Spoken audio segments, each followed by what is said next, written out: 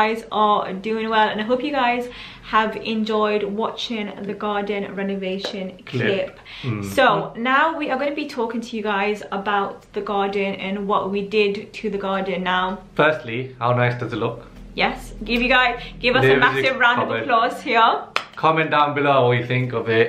Obviously, it's the way we like it and the way we want it to look like.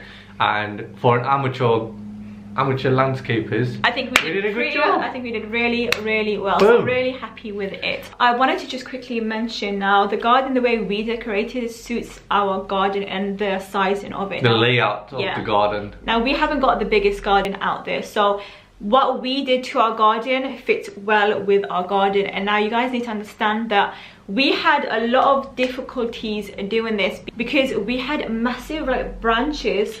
We had like piles of rubbish, soil and rubbish, and basically it was not maintained whatsoever. And there was things were coming out of the soil and all sorts of kind of We found random things we have found some polystyrene graveyard stone. We found made out of polystyrene, a mirror hidden in the soil. It was so bizarre. So we're gonna go and start from the right beginning when we first saw the garden. Now, when we first saw the garden, like Adil just said, it was a tip. Now, the people before us probably chucked everything in there. It was so disappointed because this house is really lovely, but the garden was horrible. Now, me and Adil, we were thinking of really getting someone to do the garden. It was that bad, wasn't it? Yeah. To that extreme. We didn't enjoy the garden for ages, didn't it? No. Because for years and years, we did not enjoy the garden whatsoever because it was such a huge job. But slowly. How did we get started anyway? I think we just started chucking the rubbish. And the amount of times that we went to skip, guys, you don't even understand. We went to the skips like back and forth. Our car was a tip. We had to take it to get it cleaned. The amount of times we got. But you got to think about it, yeah. You're saving cost of labor for paying somebody else to do it. Yeah. And by the way, we have written everything down of how much we spent. Yeah, it was actually hitting yourself with reality. To be honest, that's cheaper than what if you were to get a landscaper to come and design the garden for you, it'd be and then do the garden for you. It'll be a lot more. Easily in the thousands. So you have to be shocked at the price. I think it's a really good price. I think it's a very good price. For a garden transformation. 100%. Okay, so to start off the basics. Now, what we had to do is we had to first and foremost get rid of the garbage. So we basically went in the garden, just literally took everything out and binned it. Put it in black bags and then put it in skip. Everything out. Pulling out all the weeds, plants that are not needed, dead soil, bag them, put it inside, bag them, put it inside, until we clean the whole garden from one side to another. Yeah. And then it all was clean. Then we brushed it all on one side. Then we had to turn the soil around, so it's fresh soil. Yeah, we digged it and turned it around so it's any weed, roots, anything come out, and then any stones and stuff we can take them out as well. Yeah. We had a blank canvas, and then it was time to accessorize it and buy the things that we wanted for the garden. So for us, practically, because we're very busy people and we're on the go, turf just seems to be the ideal thing for us. It's less maintenance. Fake turf. It's just less maintenance, and it just works for us anyways with our lifestyle. We can easily hoover it. We hoovered the other day and it was nice and clean. And it was actually really convenient. And we bought it from Amazon, and it was delivery in 3 days or whatever. So it was actually really quick. So for the turf, I have actually written it down. For our garden, because obviously, like I said, our garden's not the biggest. Yeah, so you got to measure your garden. Make sure you measure your garden. So when you're buying turf, it's set at certain measurements, like length, width, and millimeters, the thickness of it. So make sure you measure it and get the closest size to your, or even if it's extra than what your garden is, it's better to get extra than just cut it. But make sure, it's very important to measure it, and you need to know how many turfs you need, how many rolls, because you get in rolls. So you need, we got how many? We got 5. We got 5, so that was the size for our garden. There was extras, we cut it, we used it. So when you cut it, maybe you'll have a patch where you need the extra bit. So you can use the extra bit there. You need to try and be clever, especially if your garden's not a square like ours. Ours is kind of a bit of a different shape, so if yours is a square, I guess it'll be pretty straightforward, really. Yeah, if it's a square, it's straightforward. So bear that in mind if you are doing your garden. Literally measure everything. That's the first thing we did before ordering anything. 100%. Measure everything, and obviously I would say before anything really is picture what you want your garden to look like. Now you can just sketch it out, do what you want. That's what we did. We had a vague idea of what we wanted the garden to look like. So we said we want this here, we want that there, blah blah blah. So ours is, I want to just point one thing out. In the clip you probably will see that our garden, our turf is not in all the areas, but some of the areas are not fully level because we have massive branches underneath the soil, and we could not get rid of that at all. It is huge. Now to get rid of that tree would literally knock our house It's down. only in the corners, so the main area and everything is pretty level, pretty good, very good. It's just at the end there's massive trees. When you see the video you'll see huge trees. Yeah, it's massive. And well, you might not see it, but it's behind.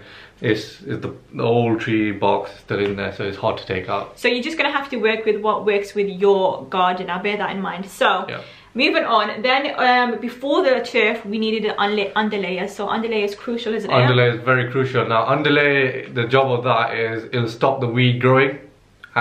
It will push everything down and make sure everything's in place, and it'll stop any plants coming through and all of that bullshit. Because once you put on a layer, there's no sunlight coming through, no water going through the soil, etc. So it can't grow. It can't grow. So it'll help protect you from that.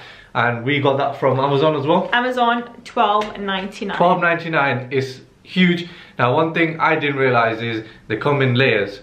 So I still had it doubled in terms of layer, and I thought, oh, we might need another one. Yeah. We ordered another one. We didn't need it. But then I didn't realize I could fully open it, and it was huge in terms of size. Again, measurements is key. We'll obviously put all the items in the descriptions below, so you can go and measure it and then see what measurements you need. Open it all up. Also we'll leave everything that we mentioned in the description box below. Direct links for you to just go on and purchase it, just to make it easier for yourself. According to your size, etc. So okay, so the underlayer was $12.99. Now moving on to the turf. For the size of our garden we needed 5, and it was retailed for $53.99. so that works out to be $241.95 for the turf. So the underlayer and the turf is sorted. So now that's the basics, isn't it?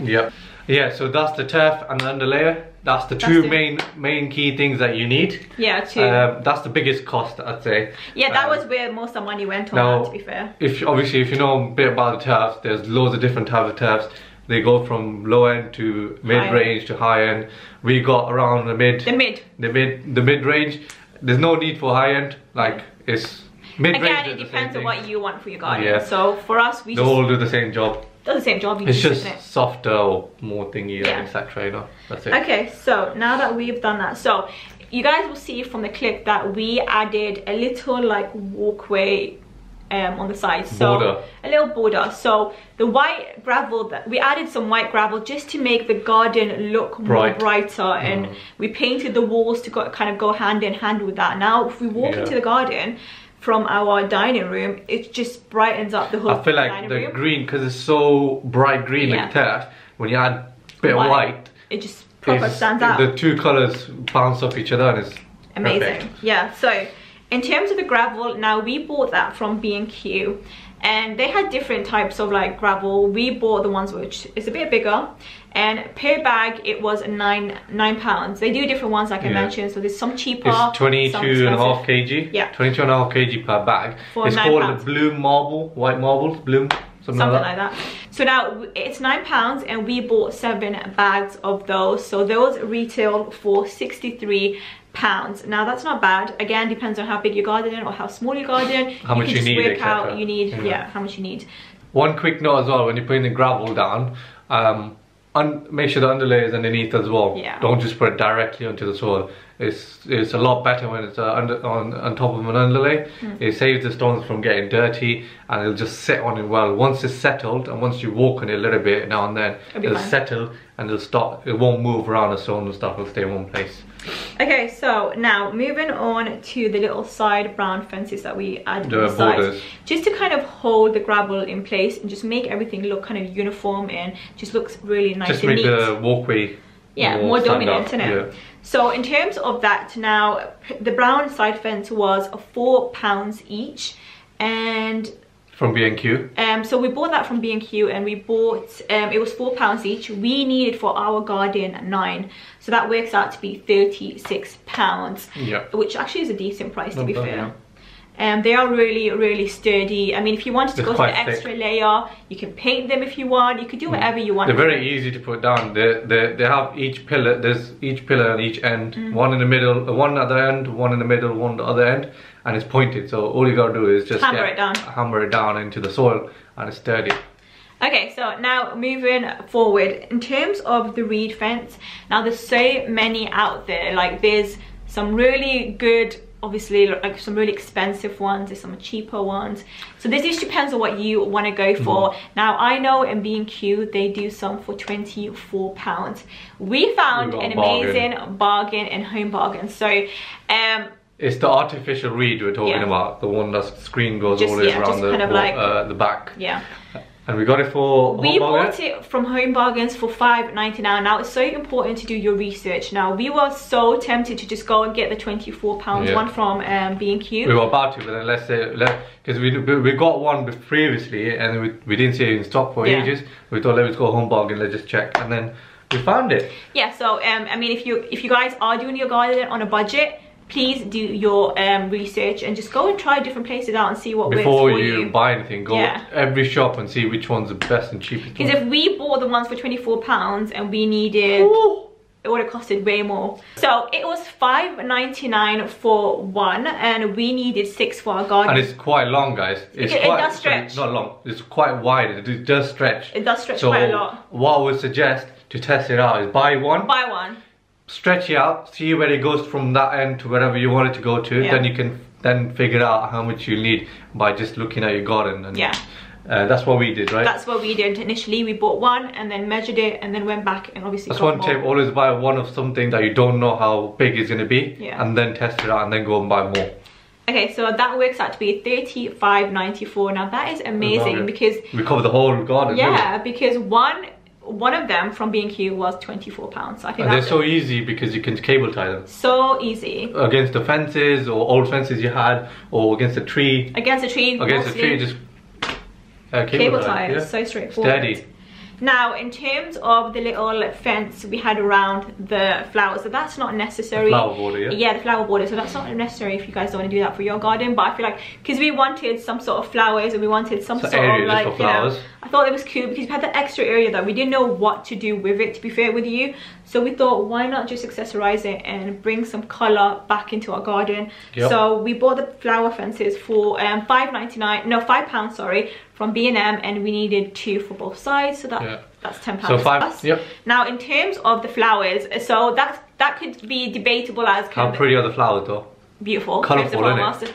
And that could be debatable as an accessory, so it's not really needed in terms of your garden or renovation as such. I feel like it's nice to have a nice colourful flower area in. Just to brighten up your garden further, a bit of flowers can really brighten up someone's day. So summer looks really nice in summer. Okay, so in terms of the flowers, we bought them from B&Q and they were $3.99. They're so cheap, guys. Actually really inexpensive. So yeah, they were $3.99. Now they had that in offer. They had 3 for £11, so it depends on 3 or 5 for 11? No, 3 for £11. So depends on how much you want. You can obviously, you can get a bit of a bargain basically. So we bought 8, so £3.99 times 8 is £31.92. There's loads of different varieties. There's some for like £2.50, the green ones, colourful ones. We like the more colourful ones, that's why they are £3.99 each. Also, I just want to point out, on one of the sides of the fence, you only see one plant. It's only because we've actually planted more seeds in them.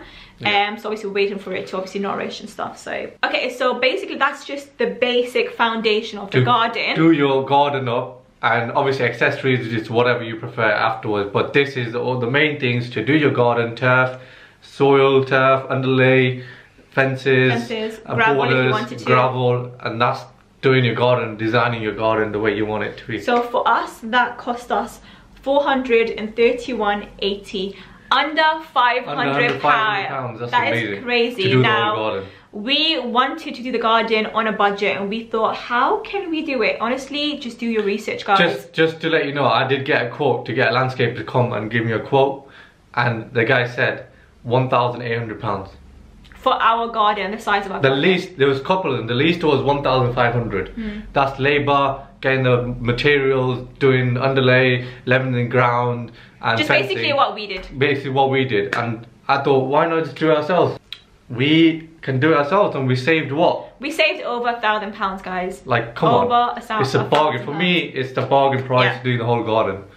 Okay, so now you can easily do your garden under £500, just like we mentioned. Very, very easy to do. Now, in terms of the other stuff that we had in our garden, like the storage box, the log fire, all of that accessories, I will leave them linked down below for you guys, with the prices and stuff like that. I've got all the prices here, so I'll leave that all linked down below for you. When you do the garden, you can get carried away. You can get carried away. Accessories. Trust me. And we did a bit, but it's nice to have a full garden, having nice stuff like storage boxes and plant stands and lights and just furniture. Whatever works for you, honestly. It's really nice. And when it's summertime, when it's nice, you can actually enjoy it. You can enjoy it. And hopefully in the UK, when the summer actually kicks in, we can actually enjoy it. Yeah. Okay guys, so that is the end of the video. I feel like this was a long video, isn't it? This was a long, in-depth video. We finally did it. We finally did it. But yeah guys, that is the end of the video. Really hope you guys enjoyed it. If you guys let us know your thought about the garden. Yeah. And if you're doing your garden like we said, tag us in your pictures. Tag us. If any ideas, we might get some more ideas from you, or get ideas from our garden. Yeah, definitely. But go for it. Save a lot of money, and it's a bit of hard work, but it pays off. Pays off in the end. Now we look at it and we're like, mashallah. Yeah. Now we look at our garden and we like really appreciate it, because we put a lot of hard work in. Now it feels like an achievement, doesn't it? More than anything. And maintain it. That's it afterwards. Yeah. Like I mentioned, everything will be linked down below for you guys. Everything that we bought are linked down below for you guys.